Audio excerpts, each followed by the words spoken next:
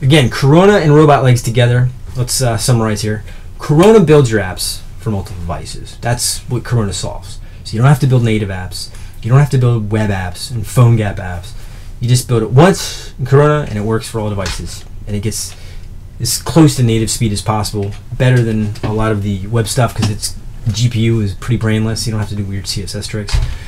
CSS isn't weird. There's a lot of wonderful things about it. Robotlegs handles the business logic and application logic, right? The business logic of I'm hitting these different services, regardless of what device I'm on. The application logic of how does this app work through a sequence. If it's a business app, how does the user engage with trades? How does the user deal with different GPS data in different locations, right? All that logic is baked in the app, but has nothing to do with the display. Corona handles that part, okay? Robotlegs gives you that bridge to abstract that away and organize that code in a scalable fashion, as well as deal with the fact multi-device, right? Robotlegs is the 60% code reuse per device, hopefully, right? If you have a few mediators that you lose along the way, fine. You might have lost some battles, but you won the war, and that's all that matters. Why? Okay, before I get into this, these are not solving the problem. These are helping reduce the problem's pain points, okay? So it's not going to solve them. I always try to, come across as positive, but I just want to let you know these are helpful. So I'm going to write them as such, but they're not. So an agency. Anybody who works in an agency knows that you have two things that only matter. Deadlines. That's it. Everyone talks about things that, they act like, oh yeah, we're about user experience, work-life balance. We want to create new, fresh user experience. No, you don't. You care about the deadline. Because if I don't hit the deadline, you can't negotiate, period. If the NBA is launching on Saturday and you want me to create an NBA website, I can't launch on Sunday. Sorry, I can't, right? So, shields from ever-changing client visuals. If you've ever worked for an agency as a implementer of something, you never get things on time. And if you do, they're wrong.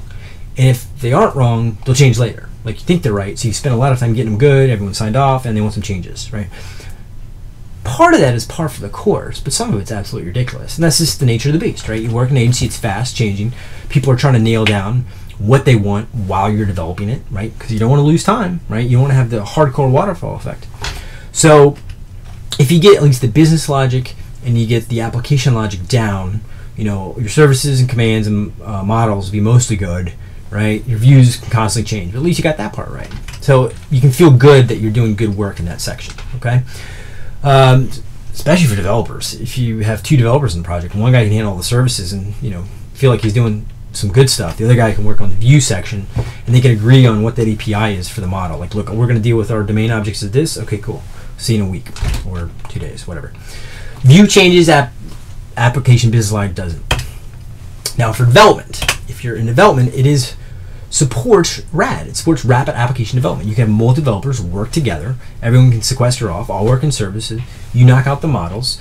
I'll give you some VOs. We'll both agree that these are the domain objects that we're going to work with. I'll work with making them work with these Java guys, and I'll sit with them and try to figure out their weird API and try to get my Android to actually connect to their strange network, as well as their weird push server. You just worry about getting the scaffolding up, get some views ready. This guy's doing some crazy production artwork with the comps. We'll get it in there, right? Go team, right? That's how it's supposed to work together.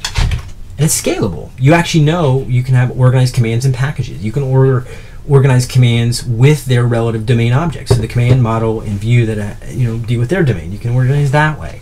But the point is you always know where those MVC goes and you know the rules of engagement, okay? Multi-person team. We already talked about that. Additionally, helps organize code. We already talked about that. Keeps it encapsulated. We already talked about that. Easier to unit test. In theory. It's always in theory. It's always in theory to unit test. So in conclusion, Robotlegs is an MVCS or Model View Controller Service framework for Corona SDK to build cross-platform, multi-device applications.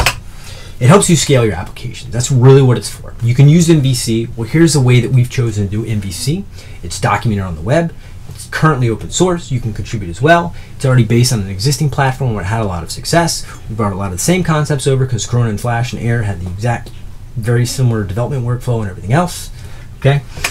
And you can share the most important code between devices, right? Robotlegs is built with the models and services and commands and some of the mediators to share that code, regardless of what device you're on. So you don't have to recode them per device. You know, all right, let's code our model in Objective-C with core data and then redo it in Java with the blah blah in Android. No, let's not. Let's just, you know, spend our clients' money because we're consultants and we want to spend money and money cannon.